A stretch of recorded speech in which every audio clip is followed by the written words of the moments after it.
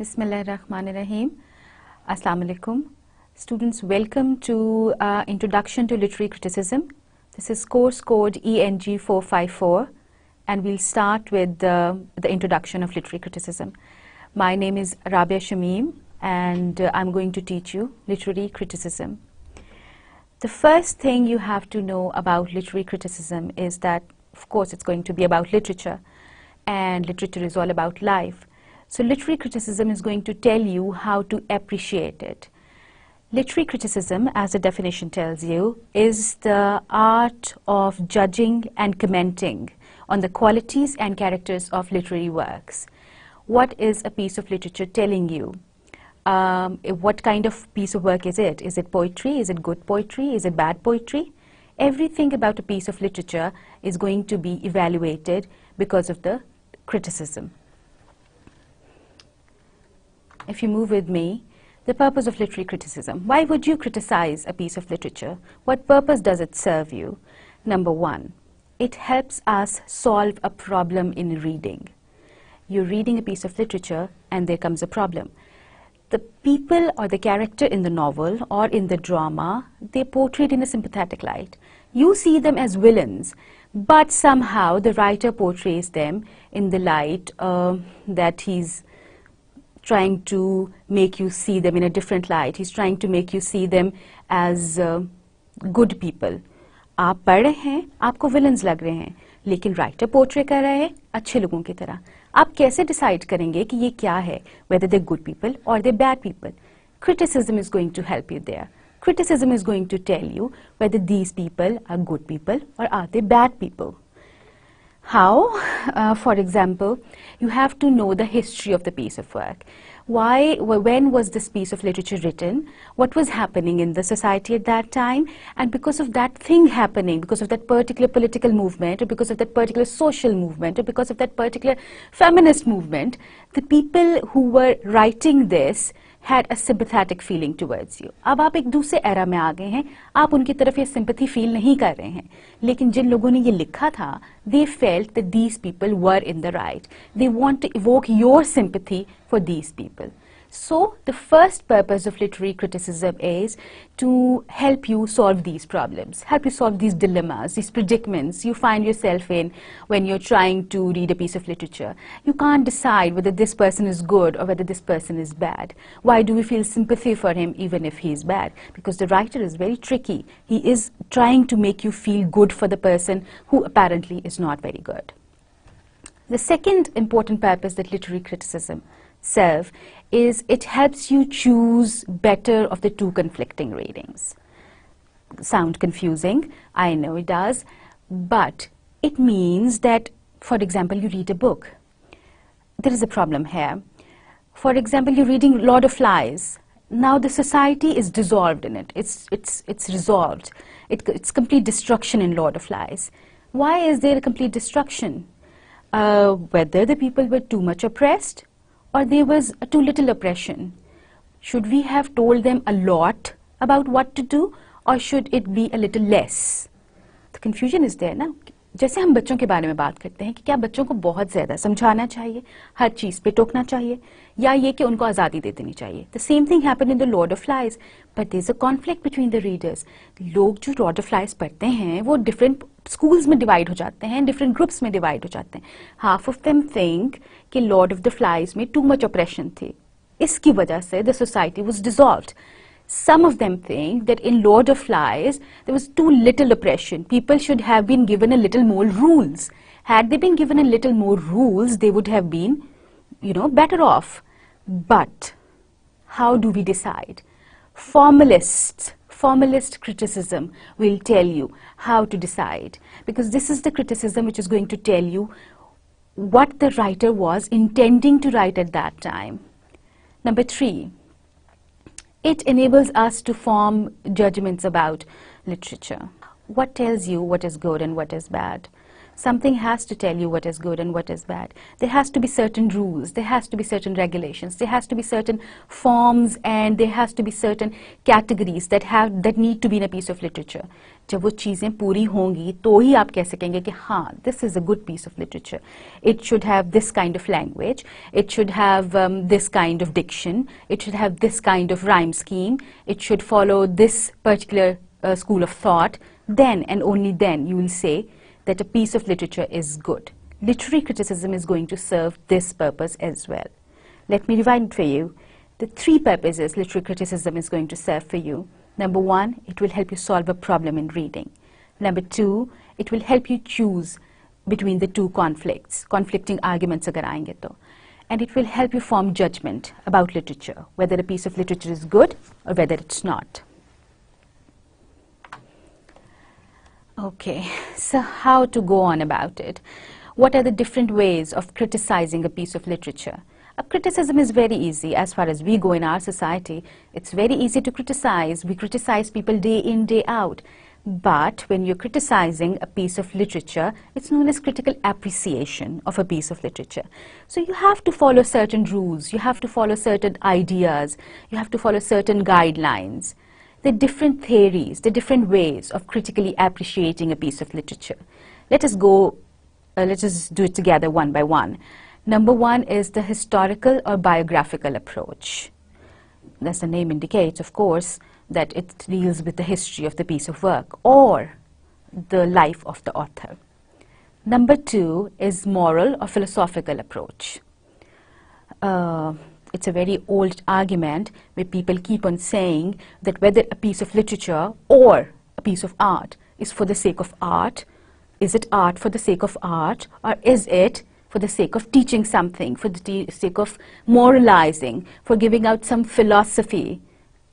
So literary criticism is going to, moral philosophical approach is going to tell you whether a particular piece of literature is following this function or not. Number 3 is mimetic approach. Mimetic approach, mimic क्या होता है? Mimic होता है जो आपकी नकल उतार रहा है. Is the piece of literature an exact reflection of the society in which it was written? आपने किसी piece of literature को पढ़ना है तो आप mimetic approach के जरिए ये decide करते हैं कि is it the real reflection of the society in which it was written? Is it a mimic of that? Is it a clear imitation of the society in which it was written? If it was, then this approach is going to tell you, of course, you should like it. It's a good piece of literature. Then there is formalism, that is new criticism. These people, they believe कि literature में कोई भी चीज़ बाहर से नहीं आनी चाहिए. You should focus on literature in itself. The piece of literature that you're trying to appreciate, or trying to critically appreciate for that matter, should tell you within itself what it is. You should not borrow from the author's life, you should not borrow from the times, you should not focus on the history, you should not focus on the morality, on the philosophy. You just focus on the piece of literature. Basically form से related होता है, structure से related होता है, जो different types of literary techniques होती हैं, उन पे depend करता है. That is how it's going to appreciate a piece of literature. अच्छा, फिर उसके बाद आती है psychological approach. Very obviously, I'm saying it obviously because it's obvious to me and it's going to be obvious to you after some time. Psychological approach आपको बताती है कि what was going on in the mind of the writer when he was writing it, what is going on in the minds of the characters in a particular novel. They are, or a particular drama or a particular poem. There are advantages, disadvantages of all these approaches. Most famous people here who have given us the theory of psychological, and they are Freud and Carl Jung. They're very famous, we all know the names. We have mythological or archetypal symbolic approach. You have a particular set of symbols which Carl Jung believes is universal, and these symbols, they appeal equally to everyone. People who ever read that symbol is going to identify with it immediately. They're going to get the meaning immediately. Feminist approach, as the name tells you, is about the literature written by or about women. Reader response criticism approach. This is another approach of criticism, literary criticism. It tells you that a piece of literature, whether it's good or bad, is going to depend on how the reader is going to interpret it. We have structuralism. Structuralism is like new criticism. It's going to tell you about the structure of the piece of literature. It's going to appreciate it. It's going to criticize it on the basis of its structure. And we have deconstruction as well. And we're going to discuss it later on. सबसे पहले हमारे पास in detail, when we're trying to study, we have the historical and the biographical approach.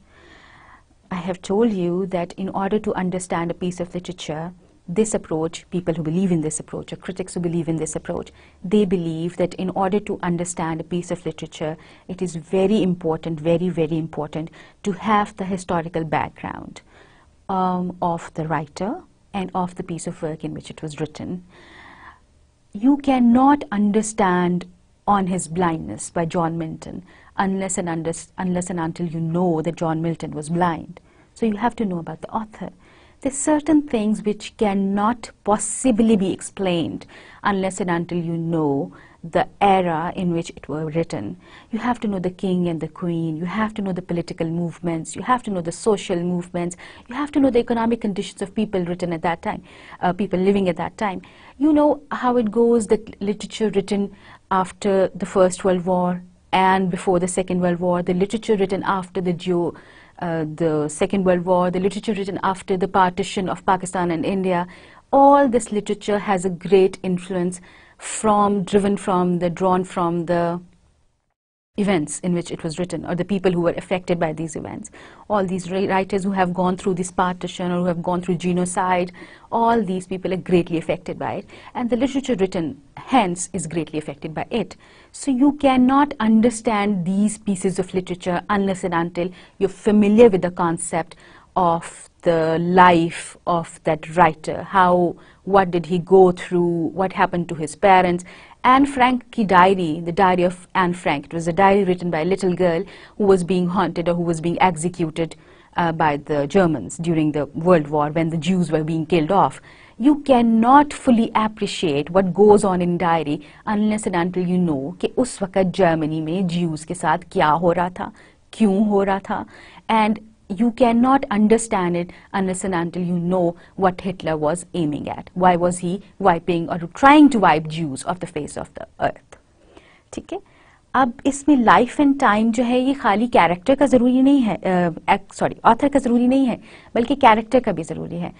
If a writer is writing about, let's say, the Victorian age, the characters, you have to, in order to understand the sensibilities of characters, you need to focus on the Victorian age. Victorian age में लोग कैसे रहते थे, औरतें कैसे रहती थी, आदमी कैसे रहते थे, उनके घर किस तरह के थे. When you know their moral standards, when you know their way of life, only and only then you will be able to understand that piece of literature. You will be able to understand the conflicts in that piece of literature, and only then you will be able to decide whether this piece of literature is important or not, good or bad or whatever. But as in everything, there are advantages of this approach and there are disadvantages of this approach.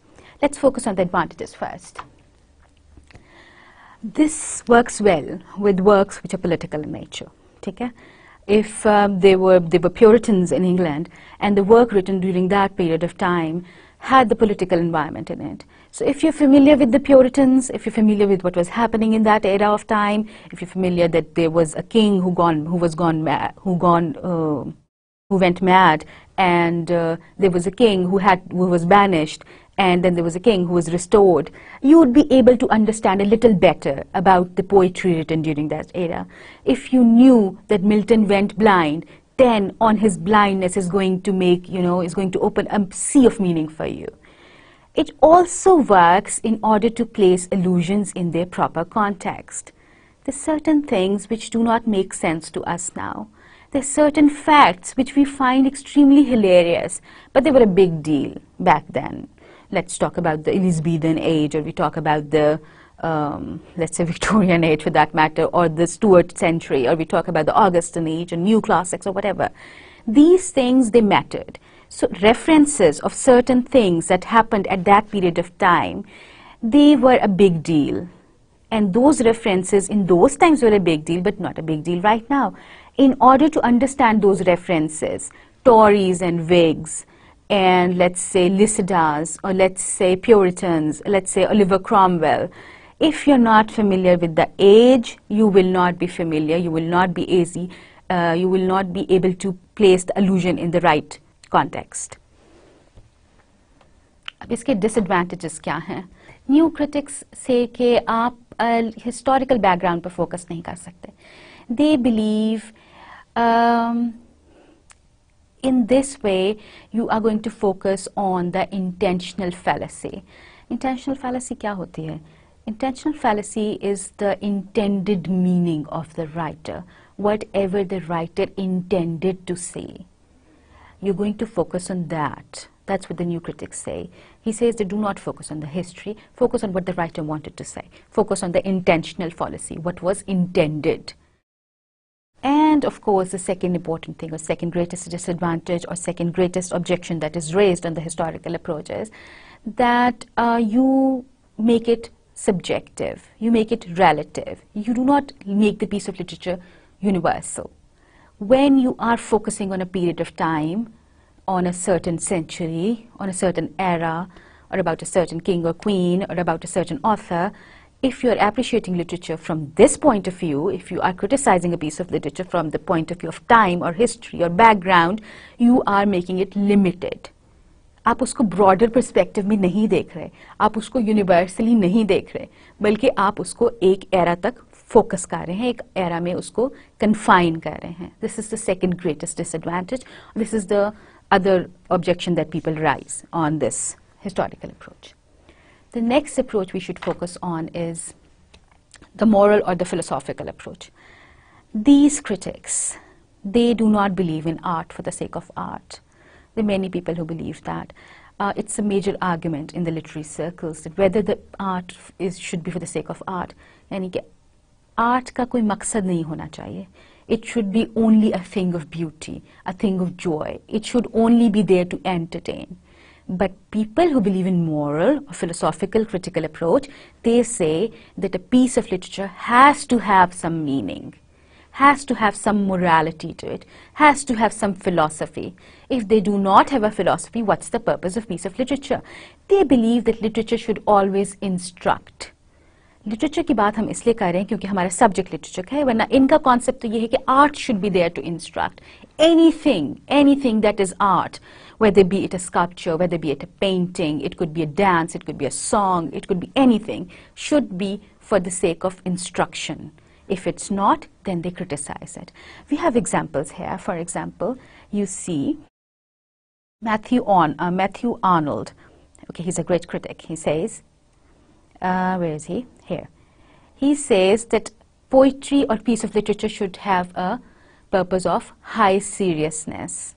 Plato, जिसको हम अफलातून कहते हैं, literature must exhibit moralism and utilization. It should not be without any utility. They believed literature should have some sort of utility. They believed कि literature का कोई फायदा होना चाहिए, बगैर फायदे के कोई चीज़ नहीं होनी चाहिए. Then we have another philosopher, Horace. And Horace believed that literature should be delightful and instructive. He does not negate कि delight नहीं होनी चाहिए. He does not negate कि entertainment नहीं होनी चाहिए. But he says कि उसके साथ instruction भी होनी चाहिए. Instruction के बगैर there is no purpose to literature. So moral and philosophical approach, we have already told you that these critics believe that the purpose of literature is to teach morality. So if you focus on this, many pieces of literature would be discarded immediately with these philosophers, because in old times most of the pieces of literature, जैसे बहुत सारी poems होती थी, like courtly love की poems थी, जैसे बहुत सी pastoral elegies थी. These things, they didn't focus on, morality. They were there to entertain. In the beginning of time, in the beginning of history of literature, the moral purpose was not of a big deal. They were not there to teach. Literature was written for catharsis. Literature was written for morality. It was not written for morality, it was written for entertainment. Later on, people said that it should be, because Plato, from the beginning, he said in Poetics that, not Poetics, in defense of poesy, he said that literature should not be written for the sake of entertainment. He was quietly against poetry and all this stuff. Advantages of moral philosophy would be, it's good. This philosophical approach would be good for works which have a moral philosophy, like this Alexander Pope ne likha on the essay on man mein. That's good. He wrote for the sake of an instruction. He wrote for the sake of teaching people something. So it's good for these pieces of literature. And when you're considering the themes of the works, like whether it's teaching you to be nice, whether there's a theme of good versus evil, in these cases, of course, you need morality. This approach would be good for those kind of works. It does not view literature as art only. It is not isolated from all moral implications. So art for the sake of art, according to these people, would be destructive. According to the moral critics, art should be instructive. अब इस philosophy के disadvantages क्या हैं? They believe that this is judgmental. Why judge people? Why should people be good all the time? Why can't they be bad if they want to be bad? Why not be immoral? The present flow of society is going towards that way as well, don't you agree? That we believe that people should not be, you can't judge people on being immoral. You can't say that they're bad. They're immoral, they have flaws, let's ignore them. Why be judgmental? So this is how we're thinking like nowadays. We believe, okay, don't be judgmental, don't judge people on the basis of their morality or their philosophy of life. We shouldn't.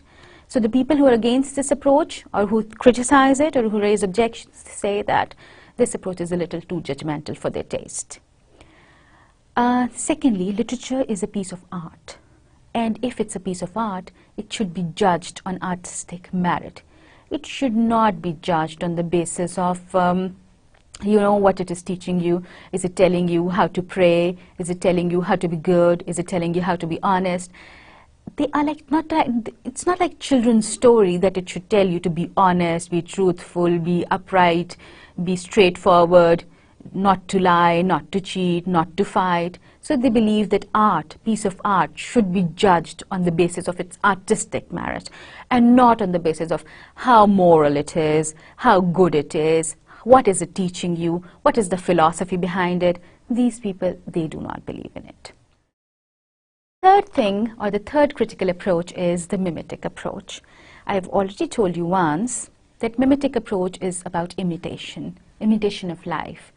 Literature, when you started out to study literature, you must have heard it, said numbers of times, that literature is an imitation of life. So mimetic approach says, if literature is an imitation of life and you want to appreciate a certain piece of literature, it should be an imitation of the life it, claims that it represents. Mimetic critics ask how well the work of literature accords with the real world. Is it accurate? I mean, is it what really happens? Is it correct? Is it what is happening in the society? Is it correct? Is it wrong? Or is it right? Is it moral? Of course. They also believe in morality.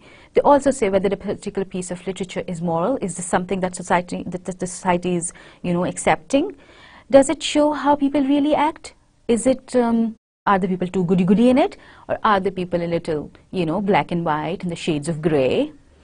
Mimetic approach include the moral criticism, whether the people are moral or they're immoral, whether they should be like this or they should not be like this.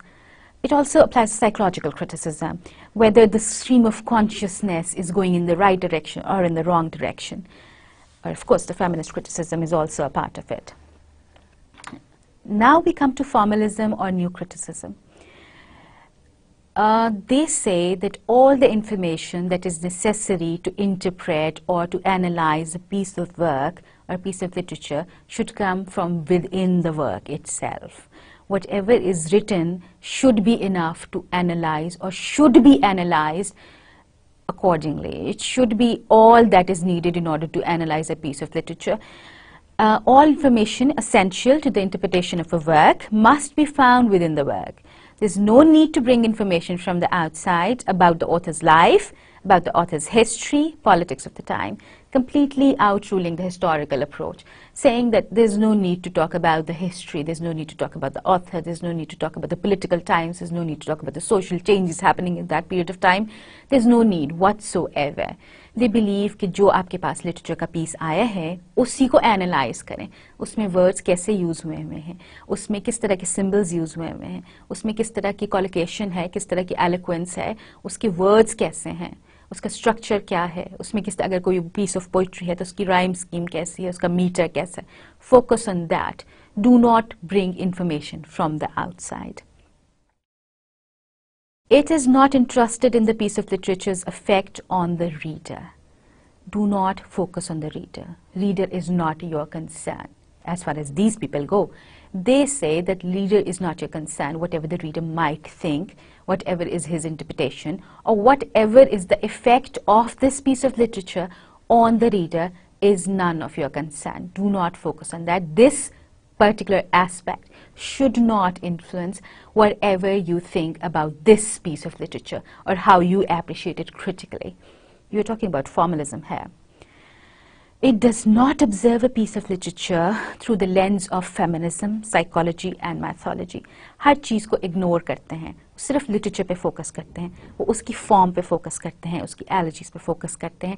They do not focus on the psychology of the characters. They do not focus whether there's a particular feministic movement going on in it, whether the women are being given right or they're not. Whatever, they do not focus on that. They do not focus on the mythological allusions and references. They're only going to focus on what is in the piece of literature. The formalistic critic would study the irony, whether there's an irony. Irony, I hope you know what is irony. Irony is the satire, the contrast. There's a paradox, the two things are together. Imagery, is there an imagery here? Is there a metaphor? What is the setting like? Where it is placed? Is the setting, is the setting telling you something about the themes of the piece of literature? Is the paradox telling you something that is going on between the characters? Is there a metaphor? Is the metaphor significant? Characters, what kind of characters are they? Are they round characters? Are they flat characters? What are the interactions? How do they interact with each other? Do they face each other? Do they turn away from each other? All these kinds of these small idiosyncrasies of the characters, the way they sit on the stage, or the way the directions are written, of course, or the way the characters interact with each other, all these things are going to tell you about that piece of literature. These are the things you should focus when you are appreciating a piece of literature on the basis of formalism, or the new criticism as they call it. They're going to focus on the symbols. What does the flower stand for? What does the color green stand for? What does the mountain stand for? Whether certain things that stand for death, whether the certain things that stand for life, whether certain things stand for passion, colors, the mountains, the seas, all these things, all these symbols, they're going to try and interpret them. And of course the point of view. From which point of view the novel is going on? Narrator कौन है? कौन story सुना रहा है? किसके कौन से reference से आ रही है आपके पास स्टोरी? ये चीज़ें भी बहुत इंपॉर्टेंट हैं. तो फॉर्मलिस्ट क्रिटिक इन चीज़ों पे फोकस करेगा जो कि प्रैक्टिकली इसकी फॉर्म से रिलेटेड है. जिस तरह वर्ड्स उसमें यूज़ हुए हैं, क्या उसमें आयरनी है, क्या उसमें सिमिलीज हैं, क्या उसमें मेटाफर है, क्या उसमें पैराडॉक्सेस हैं. Is there any kind of, symbolic importance of the things used? What kind of characters are there? What kind of relationships do they have? What about the settings and the point of views and the symbols? The formalist critic is going to focus on these things and these things only. Acha. The formalist critic is also going to think the certain things they focus on. First thing they focus on is the tension, because वो बाहर से कुछ नहीं ला रहे होते ना, तो उन्होंने जो कुछ भी लेना उन्होंने लिटरेचर के अंदर से ही लेना है. तो जब उन्होंने लिटरेचर के अंदर से कोई चीज़ लेनी होती है तो उसमें फिर ये है कि they have to focus on a lot of things and they have to invent a few things as well. जैसे सबसे पहली चीज़ होती है जिसमें जिस पे वो फोकस करते हैं वो है टेंशन. अब टेंशन क्या चीज़ है? Tension is that the two opposite ideas, they're brought together in a poem or in a piece of literature and then they resolve. Two opposite ideas आते हैं, वो एक दूसरे से टकराते हैं और फिर वो या तो आपस में मिल जाते हैं या मिलते नहीं हैं तो एक दूसरे को तबाह कर देते हैं. That's the tension. Intentional fallacy, I've already explained it once, but I'll tell you again that intentional fallacy is the intended meaning, whatever the writer intended to say. Affective fallacy is what is the effect it would have on a certain reader. These are one of the things that the formalist critic or the new critic is going to focus on. He's also going to focus on the external form, all the metaphors and the similes and these things, paradoxes, all these things are the external forms of the literature, piece of literature, poem or novel. उसमें कितने acts हैं किसी play में, उसके acts के कितने scenes हैं, उन scenes की क्या significance है, कौन सा character किस stage पे exit होता है, किस stage पे enter होता है, उसके enter होते हुए कौन सी बात चल रही है, that is important. And he's of course going to focus on the objective correlative. The objective correlative is that these people, they believe that there's a collection, there's a set of symbols, there's a set of objects, there's a set of things, places, and these things and places, they give rise to certain emotions in people. T.S. Eliot started this objective correlative, and he believed that certain things give rise to certain kind of emotions in a person. So they also focus on these things. This kind of literature, literary appreciation, is going to make literature timeless. How? Because you're not focusing on history, you're not focusing on morality, because morality is sometimes something that is moral once, may not be moral then again. कुछ चीज़ें थीं जो किसी ज़माने में unacceptable थीं, but now they're acceptable. So it makes it universal. It makes literature universal. Things that have been immoral once are now moral.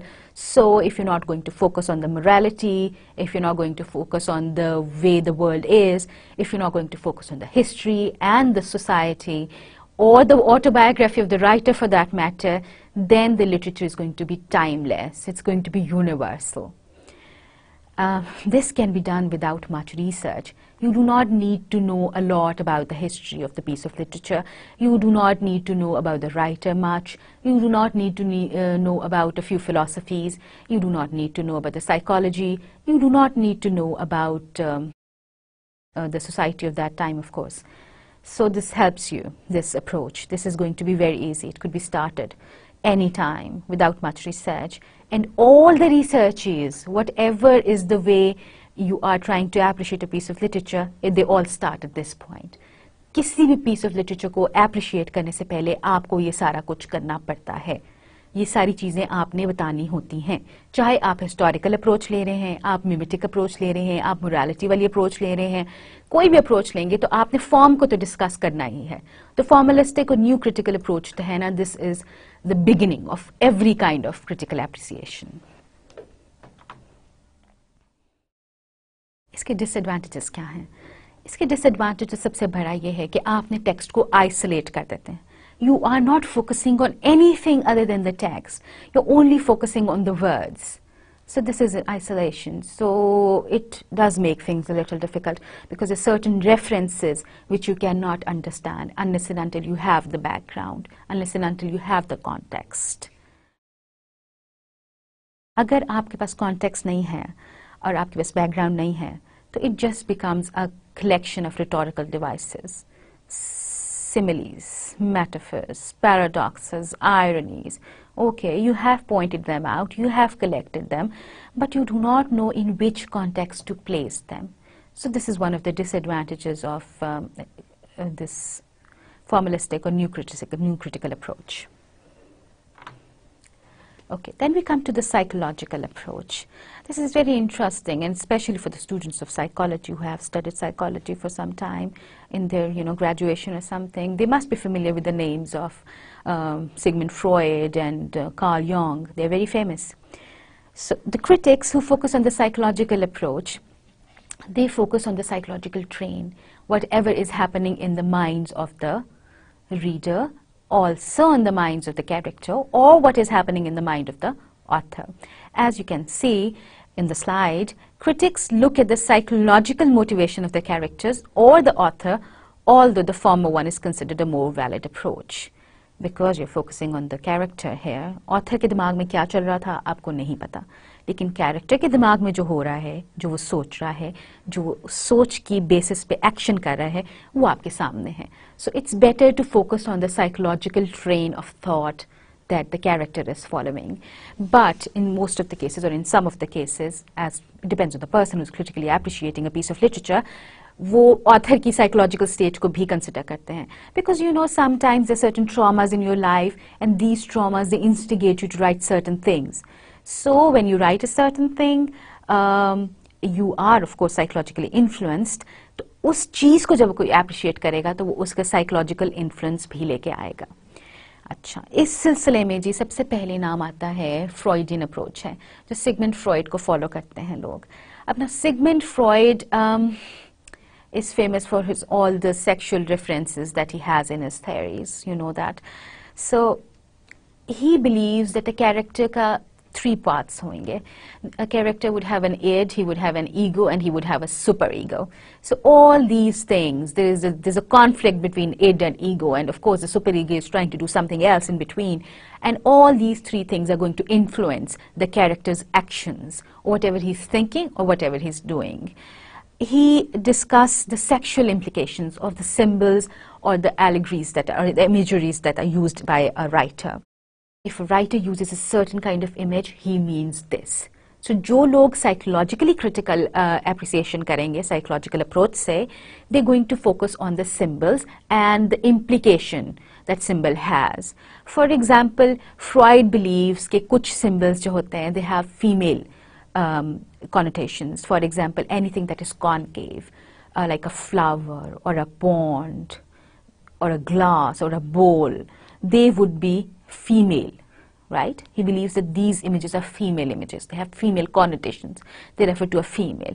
Something that is, you know, a little longer and less wider, that would be philic images. The philic images, they are related to men. He focuses on Oedipus complex, and Oedipus complex is quite, you know, apparent in many pieces of literature. Oedipus complex is like a child trying to get the attention of the mother and having a rivalry with the father. Certain pieces of literature would also focus on the stages of development, child's stages of development, like oral, anal, and genital. So these people who believe in the psychological approach, they try to analyze a piece of literature on the basis of these things, these information, pieces of information that Freud has given you, that a person has an id, an ego, and a superego, and they are also going to try and decipher the codes given in the writing, whether there are certain images, certain symbols given, do they have a sexual connotation, does it imply something else other than that is obvious. They are also going to try and decipher if there is certain Oedipus complex or a lecture complex for that matter going on, as Freud believes that girls have a fancy for the father. And also, of course, they're going to try and discuss the child development stages. Jung, Carl Jung, he says, he believes in archetypal criticism. Archetypal means the certain types, the certain collections, there's certain groups of things. He believes that psychological critics who believe in Carl Jung, they say that there's a process of individualization. Self in a literature would include shadow, it would include persona, and it would include anima. Shadow would be the villain, the negative character. Persona would be the hero or the social self. And anima would be the heroine or the soul image. So anyone who's following this school of thought would search for these characteristics in a character, in a piece of literature. Of course, this is important, or this is helpful when you're trying to understand characters that have certain psychological issues. If there is a character who's psychologically disturbed, like in The Caretaker, you have these two characters, Aston and Davies. Now, if you need to understand what is going on in the mind of Aston, you need to know the psychological stream of consciousness that he's going through. Whatever happened to him, what trauma did he underwent? In order to understand that, you have to focus on either the Freudian theory or the Jungian theory. Was there a process of individualization going on? Which character is the anima? Which character is the shadow? You have to focus on that. This helps when there is a psychological process going on in the character in a piece of literature. It also helps about what the writer was going through, what was his psychology. It gives you an insight into the writer's psychology. It helps you to interpret, because you know what the writer is going through. It will be easier for you to understand what he wanted you to understand, and it will be a little easier for you to understand or interpret that particular piece of literature if you have an insight into the writer or the character's psychology. इसका disadvantage क्या होगा? A work of art can easily become a piece of, a case of psychology. अब psychology का यानी कि एक clinical study बन सकती है वो. This is not your purpose. You wanted to analyze a piece of literature on the basis of its literary merits. Psychology should help, should add to it, but it should not become a piece of clinical psychology. Second, it tends to see sex in everything. It overlooks the other artistic merits it has. If you're following the Freudian approach, of course, every kind of symbol has a sexual connotation. So this would, exaggerate it a little. So it's better to avoid it in this context at least. And some works do not tend readily to this approach, because not everything is, have a psychological undertone. Not everything is complicated. Sometimes human beings tend to be simple beings as well. They tend to say whatever they're thinking. It is not necessary that every piece of literature should have a symbolic meaning. It is not necessary that every piece of literature should have a double meaning. It is not necessary that every character utters a line that has a different sexual connotation. And it is not also necessary that every boy has a fascination for the mother and also goes for the girl, that she has a fascination for the father. Okay, let's come to the next one. This is the mythological approach. As the name indicates, it has to refer to certain allusions. It has to refer to certain references, certain types. This approach says that there's a collection of symbols, images, characters, and motifs that evoke the same response in all people, because Jung believes in collective unconscious. What I wanted to say here is कि कुछ चीज़ें हैं जो हर बंदे में एक खास किस्म का रिस्पॉन्स जगाती हैं, ठीक है?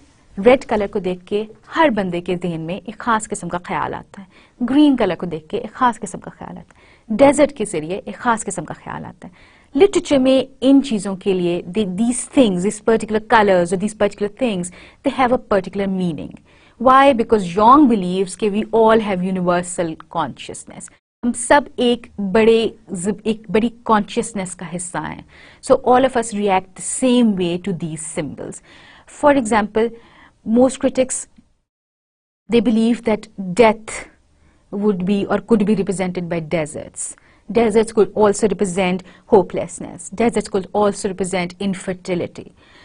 For example, red. The color red could represent blood. It could represent passion. It could represent sacrifice. Green color is going to stand for fertility. It's going to stand for growth.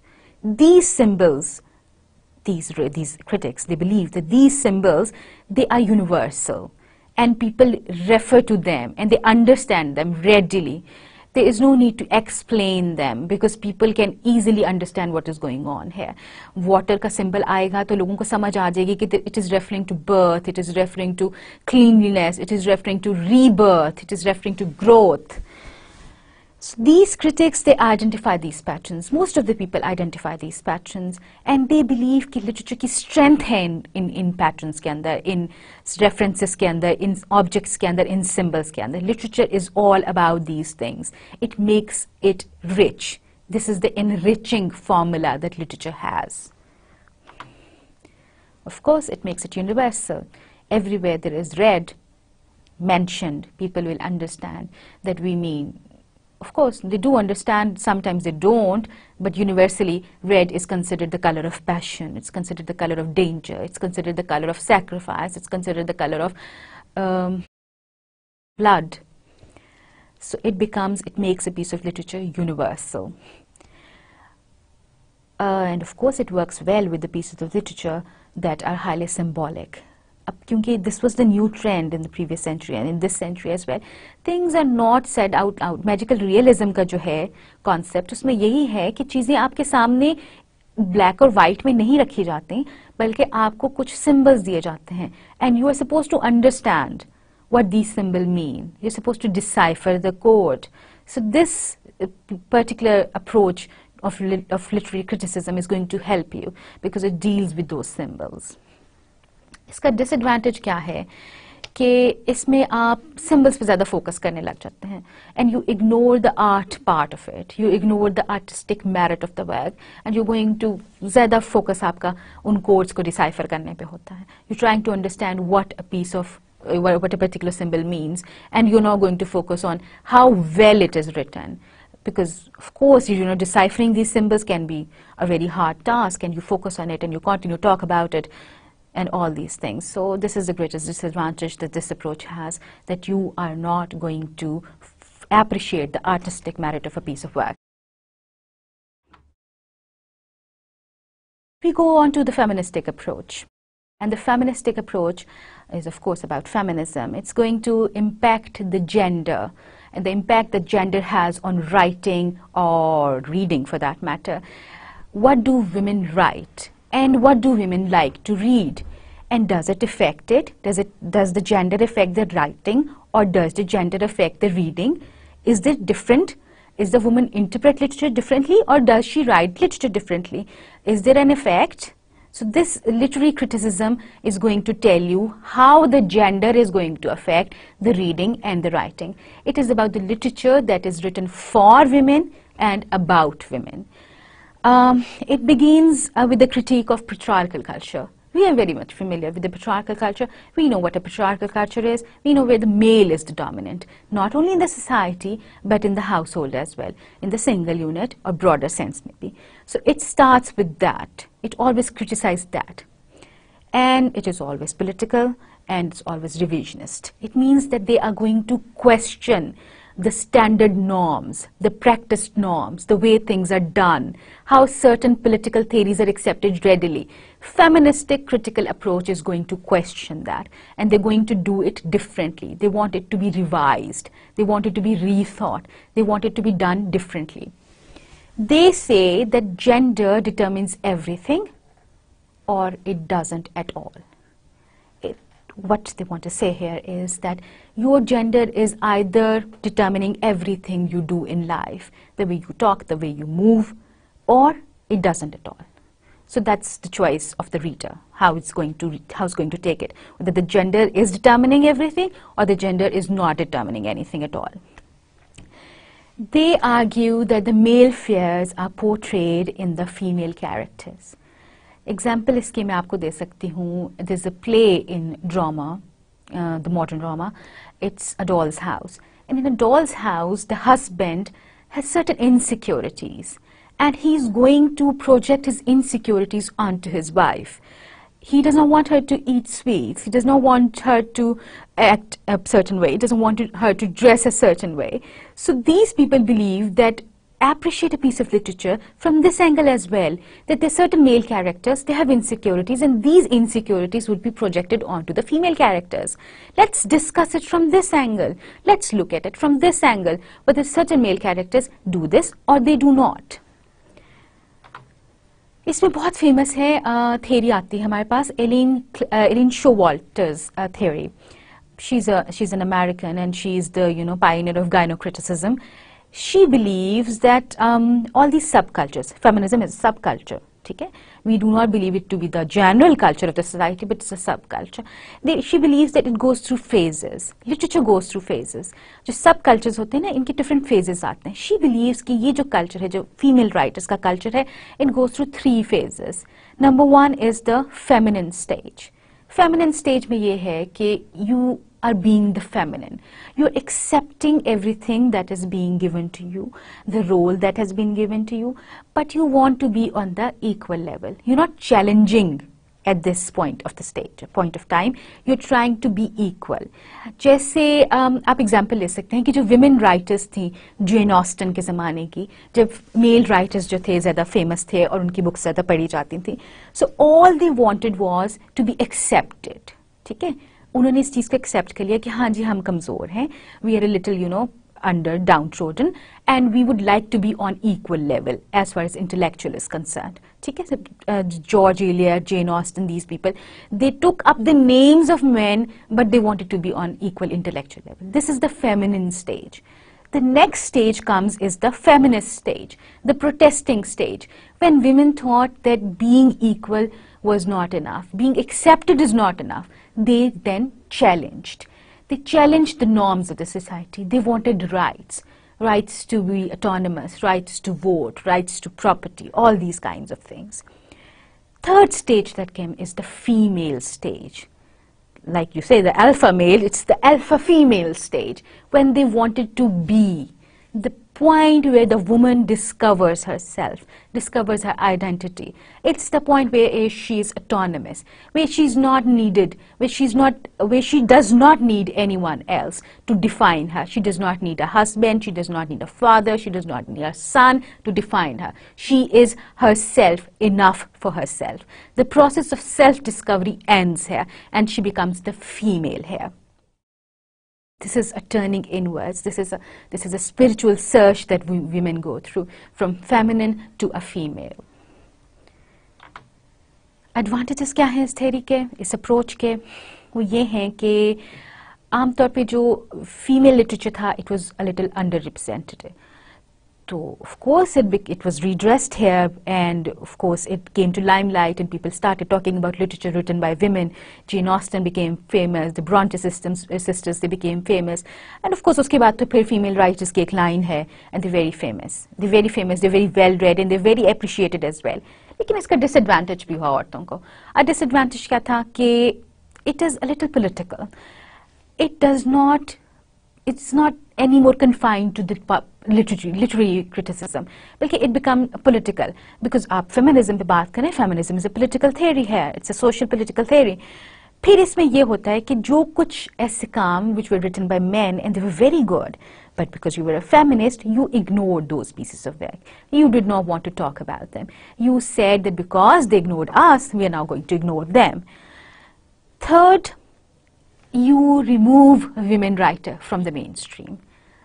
Mainstream में रहेंगी जहाँ पे औरतों और आदमियों के literature को इकट्ठा treat किया जाए, but instead of doing that, you said the feminine literature is different. Assess us on being women, and assess us on being writing literature for women. So this is a disadvantage, that you're not in the mainstream anymore. You have relegated yourself to a side. You have become separated from whatever the rest of the world is writing. So this is a disadvantage, of course. The next approach is the reader response criticism approach. The name suggests it itself, there's no big mystery here, that reader response criticism is going to analyze the reader's response. When a particular person reads a particular piece of literature, what is his response? How is he going to understand it? How is he going to interpret it? And that interpretation is going to affect the literary quality, artistic merit of that particular piece of literature. In this case, these people, these literary critics who believe in this particular approach, they say that a piece of literature has no meaning whatsoever unless and until a reader has read that piece of literature. He is going to read it, and he is the one, he or she for that matter, is the one who's going to give meaning to that particular piece of literature. They takes into the account the strategies that the author has used in order to elicit a particular response in the reader. Authors bhi chalak hote hain. They try to evoke certain responses. They write in such a way that certain particular responses are evoked. They want the readers to be angry at particular stage. They would write like that. और ये जो critical approach है, ये उन techniques पे भी focus करेगी. ये खाली reader के response पे focus नहीं कर रही, but it's going to focus on whatever the writer was writing, how he was writing it, and what was the purpose behind it. Intentional fallacy, we have talked about it. It denies the possibility that the work is universal. Of course, the work does not stay universal when you're focusing it on, when you're depending on a particular individual. It becomes subjective, because that individual is going to tell you what he thinks that piece of literature is. The next individual is going to tell what he thinks what this piece of literature is. I am going to tell you what this piece of literature means. It differs from person to person. So it's not universal anymore. course this tells you, इसका सबसे बड़ा advantage तो ये है कि आप जो हैं वो लिटरेरी क्रिटिक बन गए हैं. You are going to tell what this piece of literature means, you are going to appreciate it, and you are going to analyze it, and you're going to analyze it differently than I will, or this person sitting next to us is. And people's interpretation, it changes over time. Things change, people change, times change, history changes, socio-political conditions change.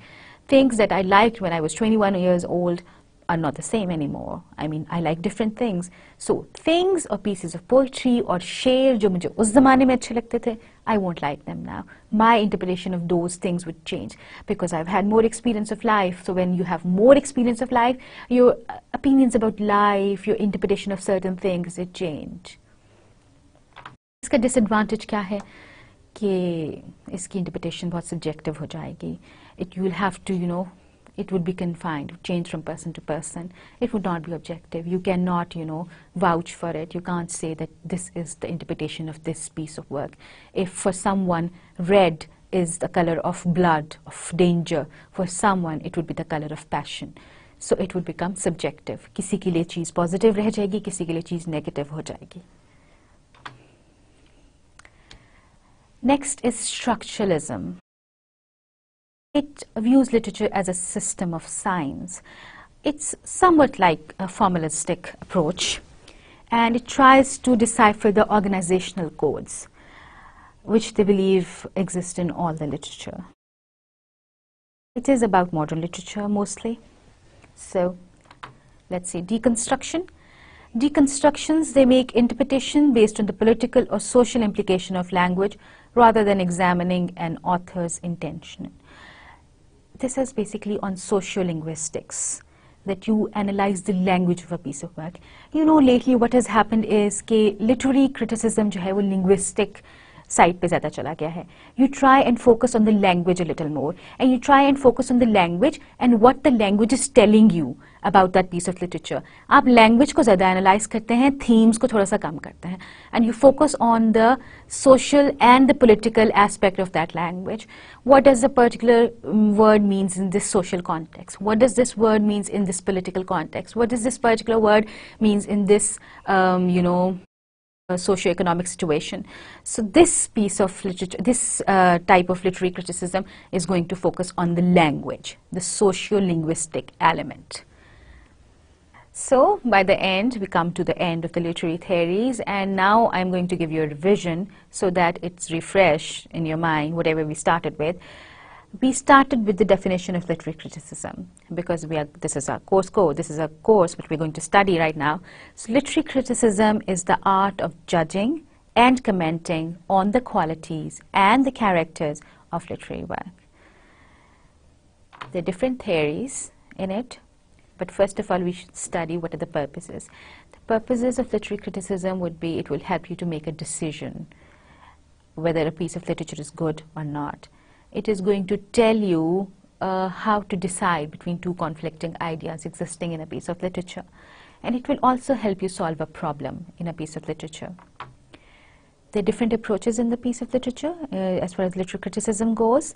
The historical, there's moral, mimetic, formalistic, psychological, mythological, feministic approach, reader response criticism, structuralism, and deconstruction. Historical or biographical approach is going to focus on the history and the background of either the character or the author.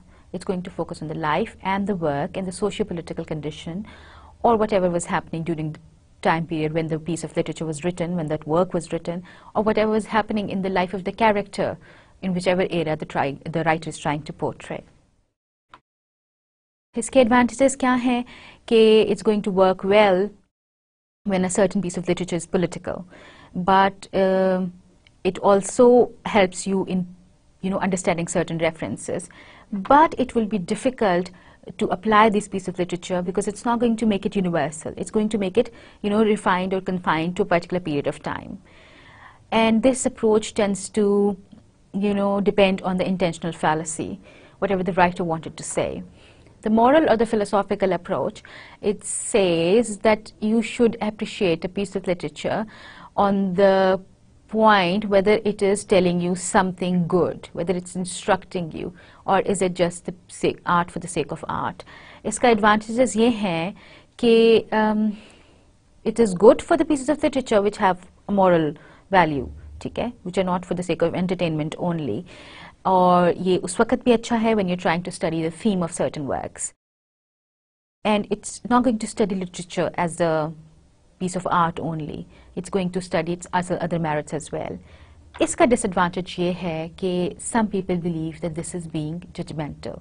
You're trying to judge a piece of literature. You're trying to judge whether something is good or evil, because people believe that you should not judge people on the basis of morality or immorality. Literature should be judged only and only on the basis of its artistic merit. फिर आते mimetic approach. Mimetic approach is the imitation of life. Is it correct? Is it accurate? Is it moral? Is it how people really act in daily life? Moral criticism is going to focus on a piece of literature through the lens of psychology, or through the lens of feminism, or through the lens of morality. उसके बाद आता है formalism or new criticism. It's going to focus on the form of the piece of literature. It believes in not drawing anything from the outside. It believes in not taking anything other than the text into consideration.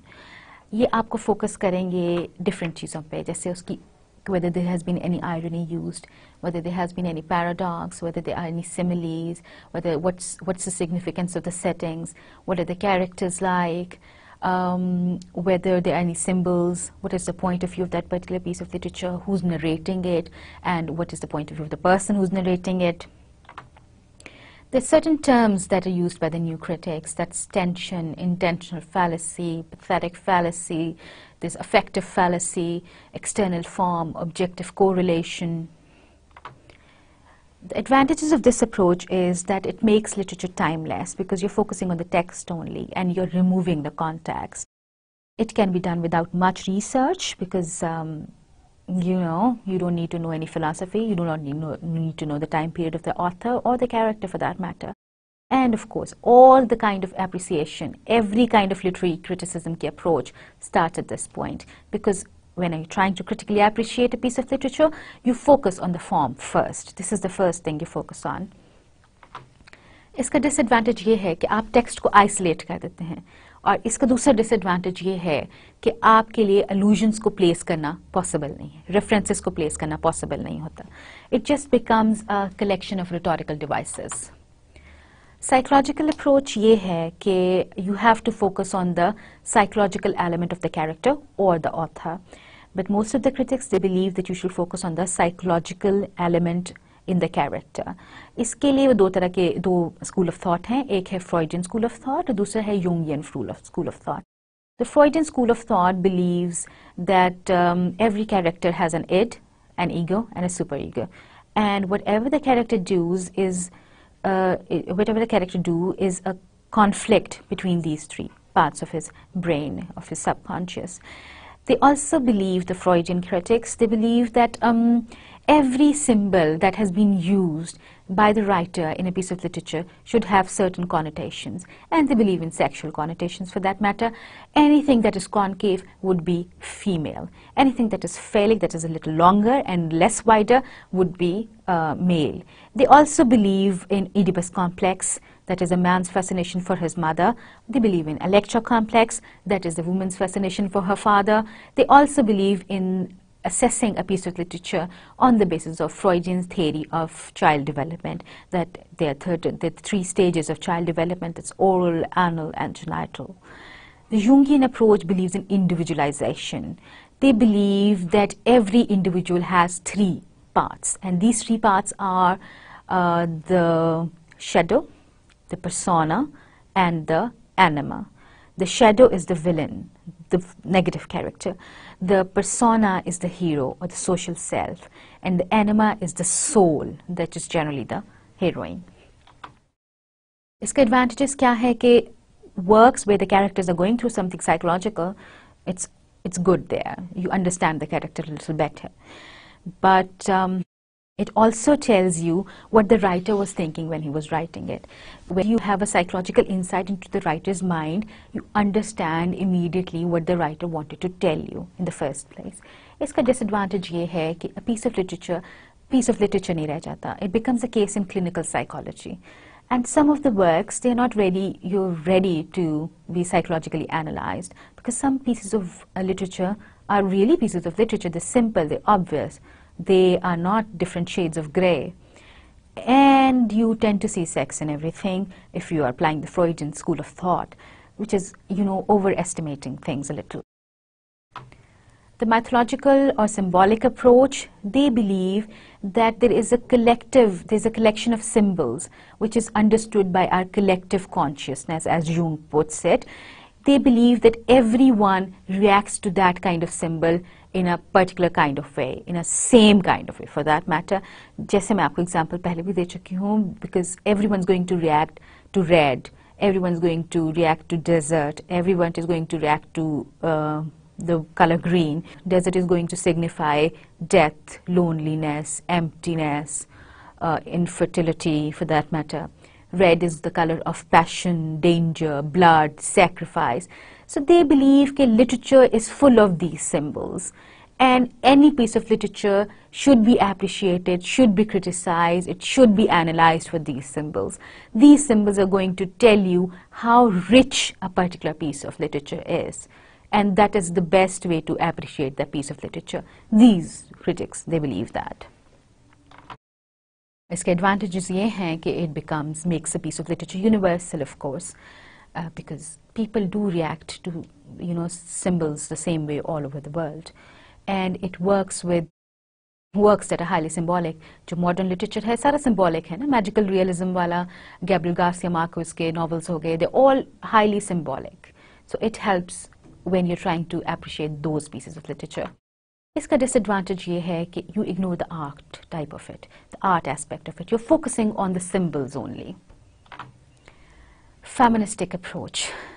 It focuses on the literature written by the women for the women. It also focuses how a certain piece of literature, it is read by women. What effect does it have on women? It also tells you how to criticize a patriarchal society, because it always starts with the critical appreciation of the patriarchal society, how men subjugate women, how men violate women.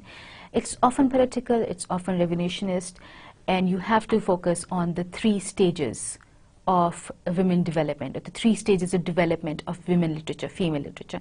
सबसे पहला point इसमें आता है कि जब औरतें, or the piece of literature is feminine, when you're trying to be on the equal level, when you're accepting the role that has been given to you by the society, you're accepting it. ठीक है? You're accepting it, trying to assert yourself, but you're accepting whatever they're telling you that you are.